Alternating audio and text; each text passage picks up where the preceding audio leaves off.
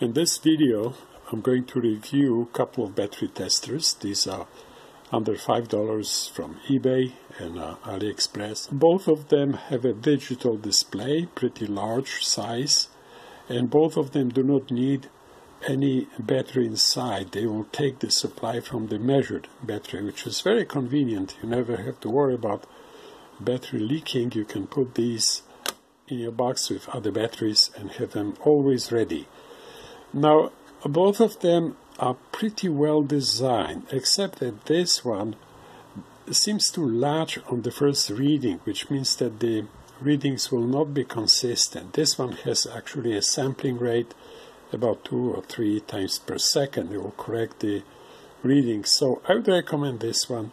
It has a spring, and this little arm will unfold, and you can see the cable and the spring in the back. And then this is the positive terminal of your battery. This is the negative in the bottom. Also, there are terminals for the 9-volt batteries right here described.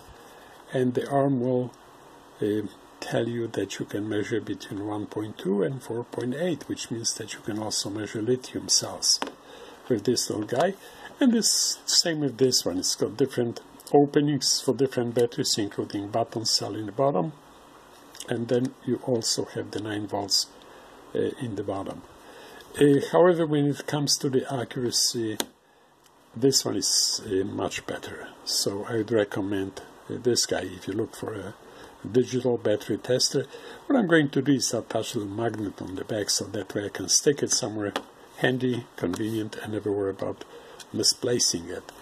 Here's the demonstration. This one has is measuring right now a AAA rechargeable fully charged battery showing 1.44, and this one has a new alkaline battery, shows 1.59 volts.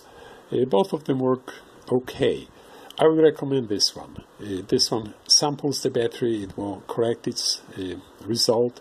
This one doesn't seem to correct the result, so whatever is the first measurement, it latches onto it, and sometimes it may show discrepancy if you insert the battery, the same battery a few times. You may get a little bit different results.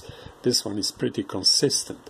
So I would recommend this little guy, and this is the BT168 Max. The brand is Aneng, and this one is also the same brand, but the model is BT189. So get this one. Here's a look inside. The first one has a 14-pin chip, and this little inductor serves probably to boost the voltage. It sends it to the voltage regulator.